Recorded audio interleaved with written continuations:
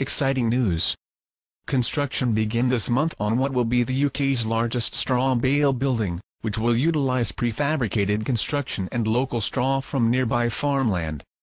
The Sutton Bonington Biosciences Building at the University of Nottingham's agriculture campus will bring a high-tech facility to the rural setting, combining the School of Biosciences and the School of Veterinary and Medical Sciences into one building.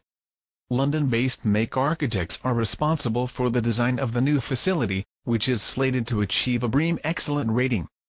The new Biosciences building will be constructed from prefabricated panels filled with straw bale, and the timber and straw will be locally sourced directly from the university's farmland. Solar passive design and careful site location were employed to minimize solar gain and allow the building to interact with its surroundings. A natural tree line near the building's location was used as inspiration for the linear,